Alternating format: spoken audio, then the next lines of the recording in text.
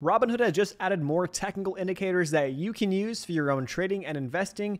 We're going to cover what those indicators are, how to access them, and more here in this video coming right up. Welcome on into the TC Trading channel, guys. We do videos just like this, tutorials, all this great stuff twice a week at a minimum here on the channel. Make sure you are subscribed and hit that thumbs up button if you want to see more videos like this. But right now we are looking on Robinhood on the web platform. It's going to be very similar on your mobile device. The platform right here on the web version is actually pretty much catered the same exact way, just on a bigger screen. So I figure we do this video here because it's a little bit easier to see. But the same idea will apply on your mobile device, and you'll pretty much be able to access the same thing just in a smaller format. So you pick a stock, step one, and then you're going to dive into the advanced chart. Now, they've had this. Some of you may not already be familiar, but they've been expanding this, and it makes sense because there's a lot of platforms out there like a TD Ameritrade, like a Webull, even like a TradingView that have a lot more where that came from. So Robinhood users are finding themselves going to other platforms to do their charting before they make their trades and investments on the platform. So Robinhood's like, well, we want to keep them on our platform. Let's give them more features, and they're rolling it out. So I'm going to go to the advanced right here. I have SPY, the S&P 500 ETF pulled up. I'm going to go to advanced. Oh my goodness, what the hell is this? Now we have a lot to choose from and a lot of indicators that we can pull up on our charts and customize. First things first, up in the top right, you can go ahead and actually trade SPY. Let me just adjust this really quick. You can go ahead and trade SPY right here. Enter your market order. It's going to be very similar to your order entry that we just saw on the last page if you want to do so after looking at the charts. You have the chart across the middle of the screen. I haven't touched it really or edited this much at all. But first things first, you'll want to go up to the top right and change this from line to candlesticks if you want. You don't have to, but I like looking at candlesticks. That is a feature that is available here on Robinhood, and you can do so. Now, when you do so and you start hovering on the chart, look on the left-hand side. So where it says indicators, underneath that, if I get off the chart, you see it says price, MAs, RSI, all that stuff. Those are our indicators. When I'm hovering on the chart, it's going to be hovering over each individual candlestick. And if I was over the line, if I go to the line chart, each individual day or each individual time frame, depending upon the time frame that I'm looking at. In this case, I have the past year pulled up, so it's showing me the past year on the stock market. We go back to that candlestick chart. You'll get the O for open, C for close, H for high, and then L for low of the day. You'll see the percentage change on the day, whether it's up or down, the volume, how many shares were traded on that day, then your indicators, and it will tell you the prices on that specific day, where the moving average 50, the 50-period moving average is, where the moving average 200, the 200-period moving average is, and it will give you an RSI reading as well, based on those indicators being the ones that I have overlaid on my chart. So that's how you read that on the left-hand side, but let's say I wanted to change up these indicators, add some new ones. What the heck do I have at my disposal? Well, first off, let's dive into those. So Robinhood has 7 indicators available. You have volume, moving average, exponential moving average, EMAs, RSI, relative strength, moving average convergence divergence, also known as MACD, volume weighted average price, VWAP. I would highly recommend VWAP, and then Bollinger Bands, BOLL. So here's where we are on Robinhood, at least what they offer as of right now. If I wanted to add some of those things to my chart, let me actually go over to the past one day to show you guys today's price action across the S&P 500. So we had pre-market this morning. We open up, push to the upside, and then, kind of been pulling back a little bit and then pushed up into the close as well. And we have after hours right here. The bulk of the trading is indicated by the higher volume on the chart. I know it's like tougher to see. It's not super bright, but that's right down here. And then we have pre-market and after hours where we have less volume, but we do have some price action during those times as well. Also, we have our times on the bottom of our chart, and the times are indicated in your current time zone. So for me, I'm in Central Time. The market opens at 8:30 a.m. So we see the volumes are coming in here at 8:30, but traditionally 9:30 a.m. Eastern Time is when the market opens. So you should see the higher volume from 9:30 Eastern all the way to about 4 p.m. Eastern. But that's why for me, it's from about 8:30 to about 3 p.m.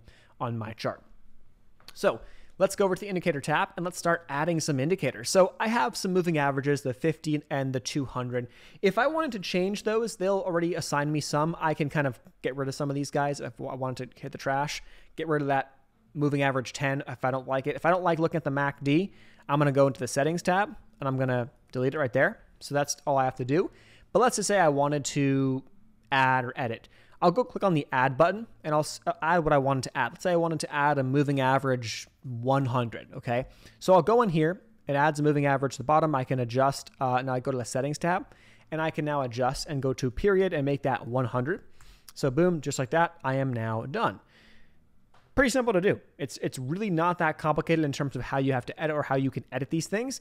Now, if I wanted to add other features, let's say I want to add the VWAP, go into VWAP, click on the settings, and that's all I'm going to be able to do is add it, and it will stay. It will currently, there is not a way that I am seeing right now to change that color, to change this. It's going to kind of add it at whatever color that they want to add it as, which is kind of a pain in the ass, but it is what it is.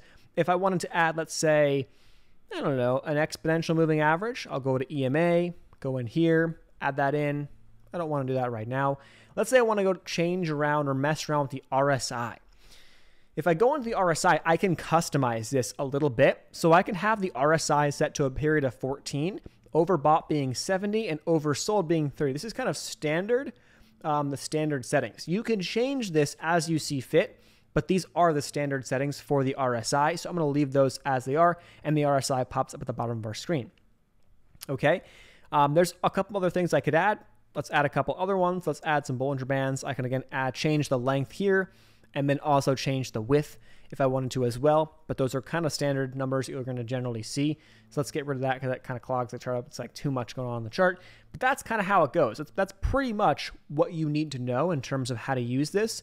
If I click on this little eye symbol, it'll get rid of that on the chart, whatever indicator that I'm hovering over. Does it really matter? You know, I guess you can delete it, or you can kind of just get rid of them if you want to clean the chart up and not have to look at any indicators for a second. You know, cover these up and, you know, hide them if you would like to, and so you can hide all the indicators if you think that that's, you know, useful to you. So that's one thing you can do.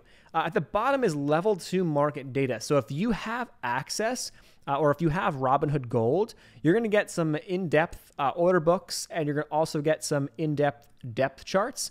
Take a look at this. If it was during the day, and we have a video already on the channel going over how to get access to this, and we dive a little bit deeper into this. If it was during the trading day, you're going to have more information here on the order books and level 2, and it's going to be this is going to provide some more insight to where the orders are stacking up below the bids and above the ask on a given stock on a given day at a given time. So that's something you can also use, and that is essentially, in a nutshell, Robinhood's technical indicators that they've been building out. So if you want to do technical analysis, now there are a few more indicators you can choose from. And again, back to that list, here is the current list of what they offer you. Nothing crazy, but it is some basic stuff. And, you know, moving averages, RSI, VWAP. I mean, to be honest, that's all I like to use. I don't like to use too much, so I keep it pretty simple. And so for me, it kind of does the job in terms of what I need. And then outside of that, I draw my own support resistance lines in. But unfortunately, as of now, you can't add your own support resistance lines, which is kind of unfortunate, but you can't do that. So, you know, until they can allow you to start drawing lines, indicators, or at least now they have some more indicators, but drawing lines, drawing trend lines, yeah, I guess that's the next step that Robinhood would need to take. But with that said, thanks so much for watching. Any questions, leave them in the comment section down below. There'll be some links to get free stocks on Robinhood if you want to check out a different platform that has a lot more where it comes to charting and indicators, drawing features. I mean, the best of the best. That will be TradingView. We'll leave that one down below. Here's a look at TradingView. A lot more where that came from on TradingView. And a lot of people like to pair up their broker with TradingView and use this to chart, and then their broker to execute the orders. That's something to think about. There'll be a link to TradingView for a 30-day free trial down below in the video description box and pinned comment. Thanks so much for watching, guys. Hit the thumbs up, consider subscribing, and we'll see you in the next one. Peace.